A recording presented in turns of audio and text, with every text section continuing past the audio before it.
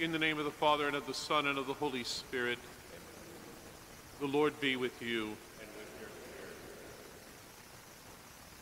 As the effects of the pandemic continue to worsen in our times, it only seems appropriate that we pray the Mass in time of pandemic to continue to ask God's guidance, His providence, but most importantly, His power and His might over us during these times. As we come now to celebrate these sacred mysteries, we prepare for them by acknowledging our sins and asking our Lord's forgiveness.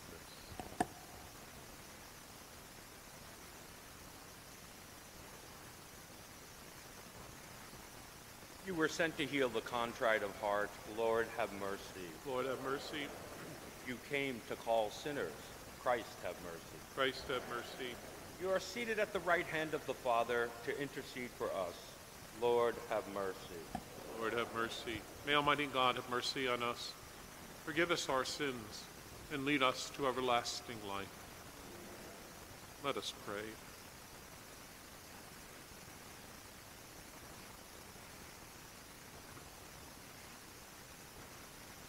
Almighty and eternal God, our refuge in every danger, to whom we turn in our distress.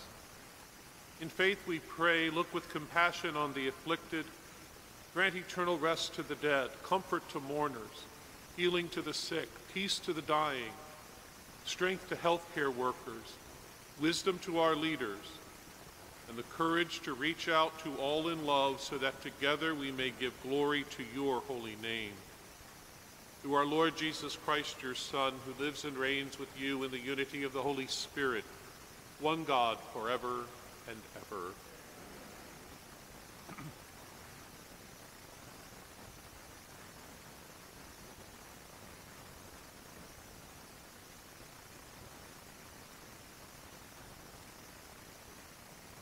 A reading from the book of the prophet Isaiah. Hear the word of the Lord, princes of Sodom. Listen to the instructions of our God, people of Gomorrah. What care I for the number of your sacrifices, says the Lord. I have had enough of your whole-burnt rams and fat of fatlings. In the blood of calves, lambs, goats, I find no pleasure. When you come in to visit me, who asks these things of you? Trample my courts no more.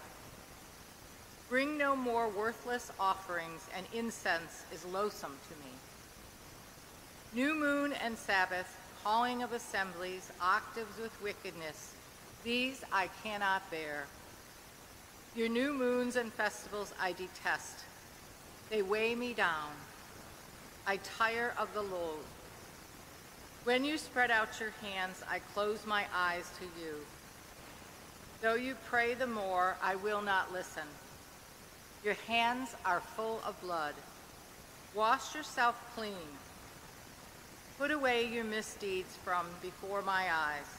Cease doing evil. Learn to do good. Make justice your aim. Redress the wrongs.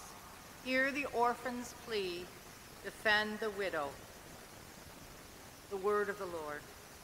Thanks be to God.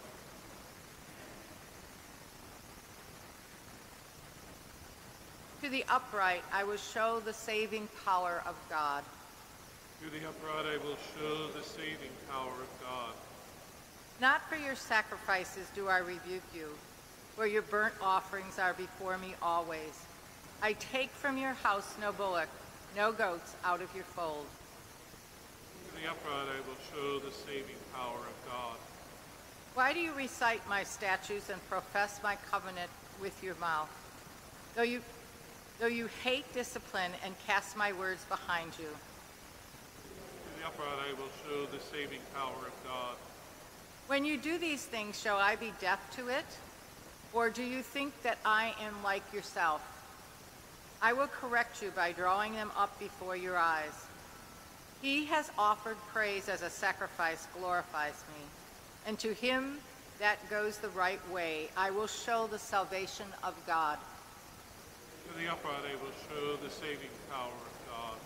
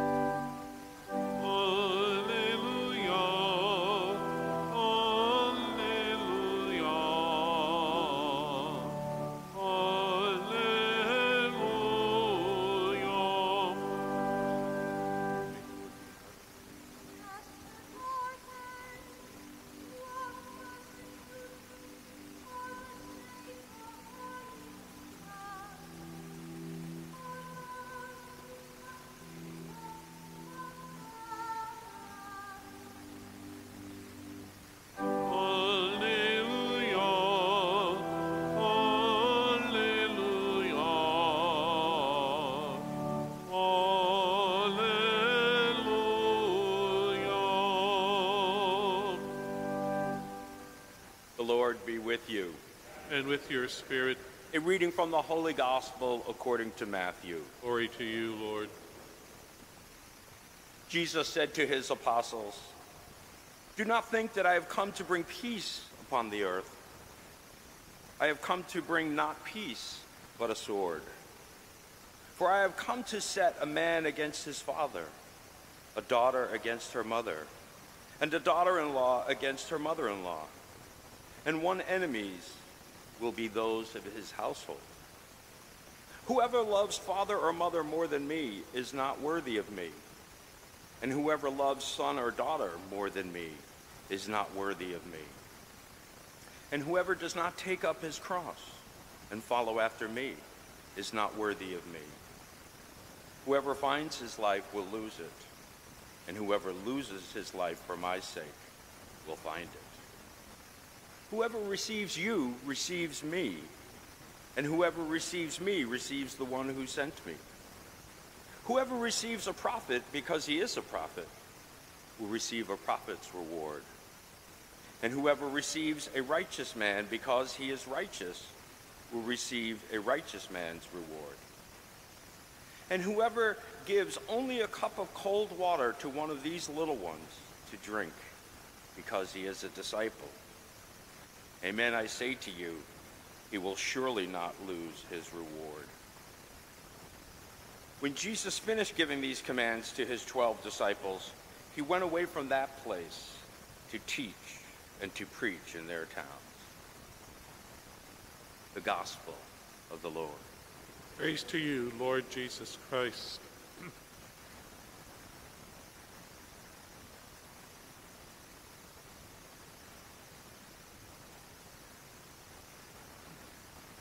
So, welcome back. Welcome back to the 7 BC Mass before coffee.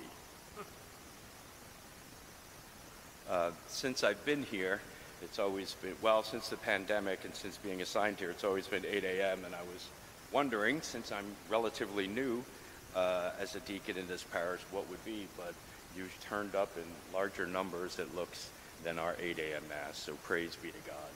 Let us use this time of transition to try to get back to some sense of normal, whatever that's going to look like. It's going to be different in the future. And we hope that this small transition will just be a little step towards that transition back to a normal way of life. And so we transitioned again this week in the lectionary cycle from last week, from that speed crash course through Hosea, to this week where we'll have a crash course through Isaiah. And he starts off with a bang right away in the first chapter with the Lord, with him prophesying, speaking for the Lord to the people of the northern kingdom in pretty strong words. You know he's a prophet because you couldn't think this on your own, some of the rebukes. To be called princes of Sodom, to be called people of Gomorrah, could be the lowest rebuke or strongest rebuke that one could get. What do I care for your sacrifices? I don't even hear your prayers. This is a strong rebuke when it comes to hearing from the Lord, who gave his people through that and marking the sign of covenant with sacrifice to say, I don't even want them anymore. I don't even smell your incense. Pretty strong words from the prophet. And the psalmist continues and picks up this theme in Psalm 50 today. When you do these things that you think you're offering to me, I'm deaf to it. I don't even hear you. Could you imagine the Lord telling you, I don't even hear your prayers? I will correct you. You don't like my discipline, and you cast my words behind you, and I will correct you. And then we get to the gospel, and it starts off, don't think I've come to bring peace, but a sword, division. I'm going to set your households against each other. And so I ask you, where's the good news in these scriptures today? Because at a first reading or casual glance, it's easy to gloss over and to not see the good news. and to assume something is there that's not. In a word, we are to receive from the text that which is there, and what we are not to do is put into the text something that is not there. Biblical scholars call this exegesis, the taking from the scriptures, but not eisegesis, which is putting into the scriptures what I want them to say. And when we receive from the scriptures, we got to remember a few things. Time, the time in which the scripture was written, the audience to whom the scripture and the words were proclaimed to, the context within the scripture. How does this fit into the rest of this passage? Keep in mind that the lectionary doesn't always go through a full chapter, and we have to kind of look before and beyond to get the full context of that. We also have to look at the context when we read, pray upon, and preach upon the context of Scripture in salvation history. Since the beginning, when God created a people, created a nation, we have turned our back on him and come back to him. And God's rebuke, his discipline, and his correction of his people is clearly throughout all the Old and New Testaments. Discipline and correction from the Lord. So today, we may not have the prophet Isaiah or Jeremiah or Ezekiel or the minor prophets and all those that we've been going through our lectionary cycle, but we do still have the prophetic word of the Lord. We have our conscience, and a well-formed conscience informed by prayer and the word of the Lord is what we have to listen today. So there is good news in our readings today, and the good news is that of hospitality. You see, how we receive those we meet can and will determine our eternal reward.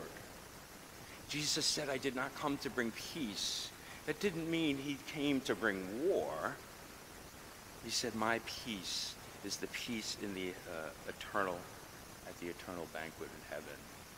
If you think I've come to stop this warring army from fighting with this warring army, or these people from this people, or this captain of this division, that's not the peace. Peace meaning lack of war? No. But he did bring a sword. St. Paul calls the word of God like a two-edged sword, not piercing bodily parts, but piercing our hearts. And reflecting on that word of the Lord, then and only then, and loving God with all of our heart, mind, and soul above everything else, even family ties, is more important than some peaceful or lack of war among nations. The hospitality, how we receive those we meet. We need to be hospitable and generous. Hospitality allows us to encounter the presence of God in others, usually in those whom we least expect to find him. There you'll find the prophet. And then we share our love with them. We become fully alive as Christians through the generous giving of ourselves to others. And so the good news that we have today is that we too, if we are hospitable, and how we love our God and our neighbor, we too will not lose our eternal reward.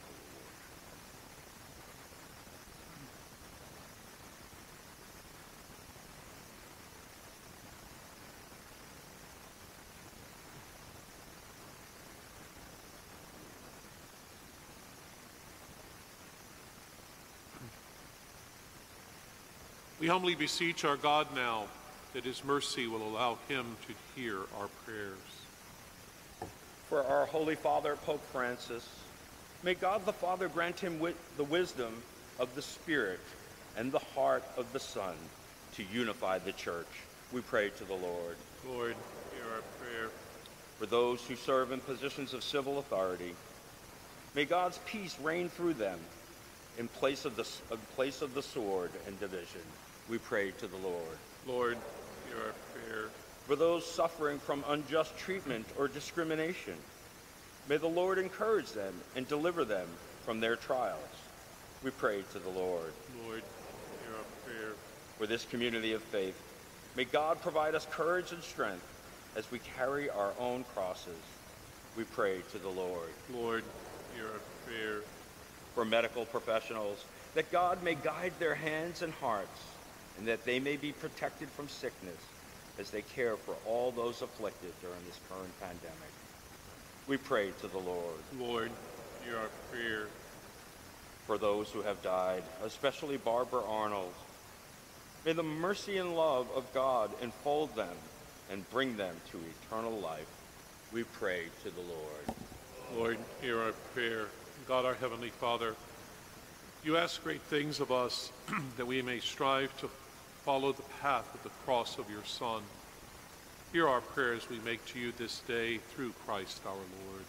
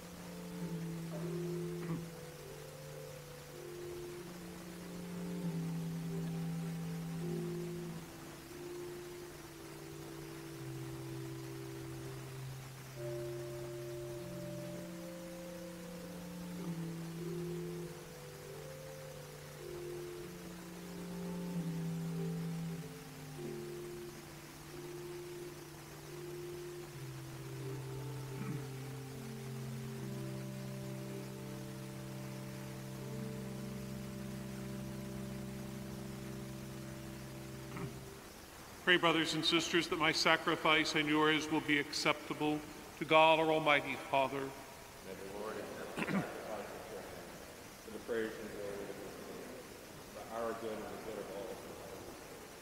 Accept, O Lord, the gifts we offer in this time of peril. May they become for us, by your power, a source of healing and of peace, through Christ our Lord. The Lord be with you. Lift up your hearts. Let us give thanks to the Lord our God.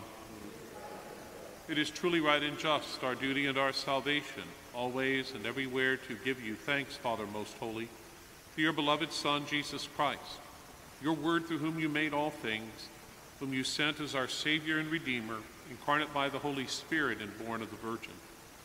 Fulfilling your will and gaining for you a holy people, he stretched out his hands as he endured his passion, so as to break the bonds of death and manifest the resurrection.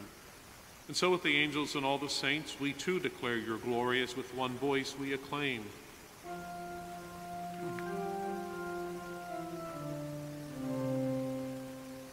Holy, holy, holy, Lord God of hosts, heaven and earth are full of your glory. Hosanna in the highest. Blessed is he who comes in the name of the Lord. Hosanna in the highest.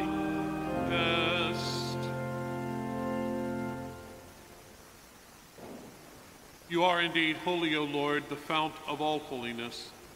Make holy, therefore, these gifts, we pray, by sending down your Spirit upon them like the dewfall, that they may become for us the body and blood of our Lord Jesus Christ. At the time he was betrayed and entered willingly into his passion, He took bread and giving thanks broke it and gave it to his disciples, saying, "Take this, all of you, and eat of it, for this is my body, which will be given up for you."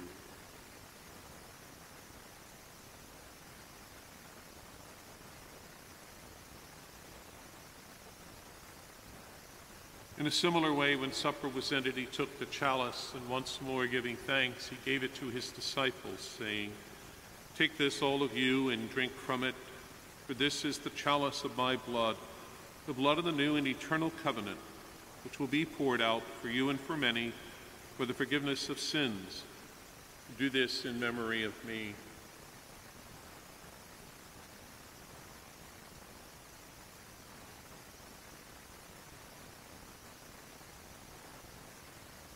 The mystery of faith.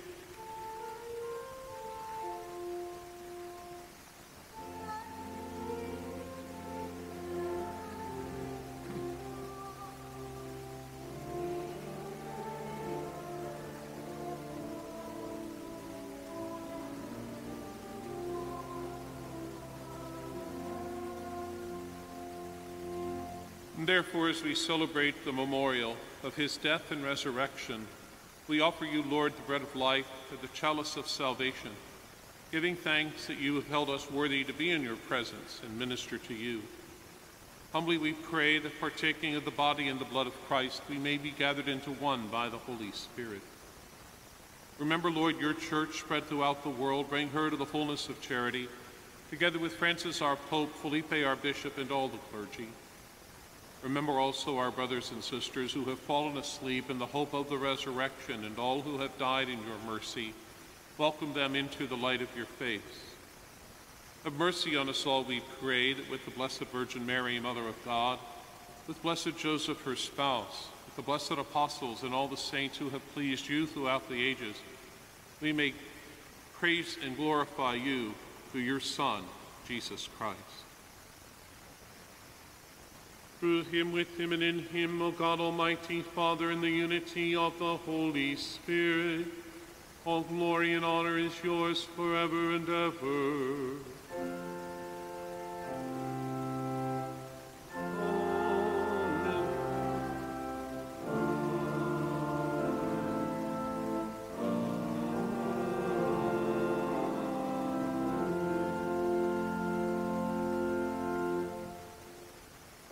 Now at the Savior's command and formed by divine teaching, we dare to say, Our Father, who art in heaven, hallowed be thy name. Thy kingdom come, and thy will be done, on earth as it is in heaven. Give us this day our daily bread, and forgive us our trespasses, as we forgive those who trespass against us. Lead us not into temptation, but deliver us from evil.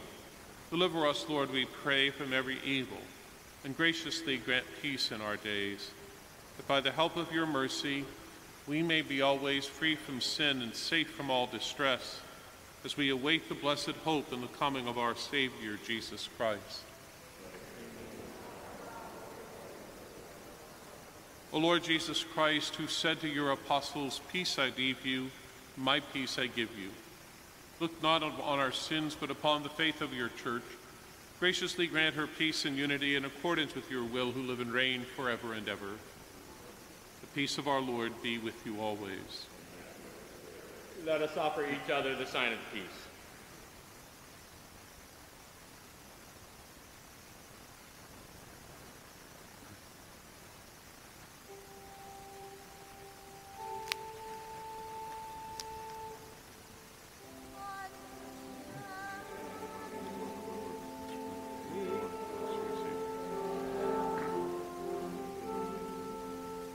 Miserere nobis, Agnus Dei, quid holis peccata mundi, miserere nobis, Agnus Dei, quid holis peccata mundi, dona nobis peace conscience.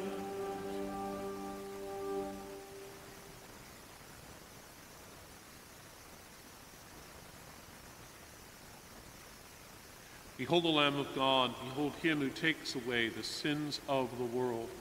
Blessed are those called to the supper of the Lamb. O Lord, I am not worthy that you should enter under my roof, but only say the word, and my soul shall be healed.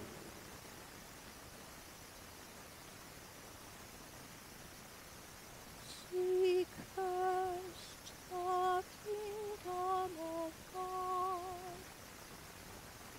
and his righteousness, and all these things will be given you besides, says the Lord.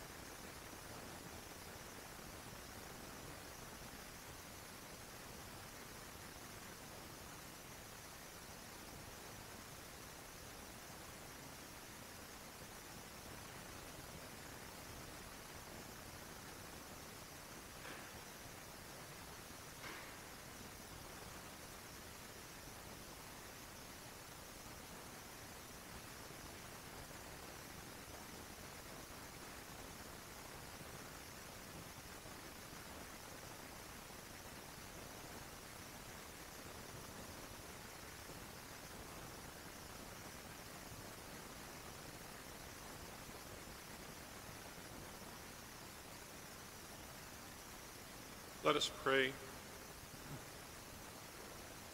O God, from whose hand we have received the medicine of eternal life, grant that through this sacrament we may glory in the fullness of heavenly healing through Christ our Lord. The Lord be with you. And with your spirit. May Almighty God bless you, the Father, the Son, and Holy Spirit. Go in peace, glorifying the Lord by your life. Thanks be to God.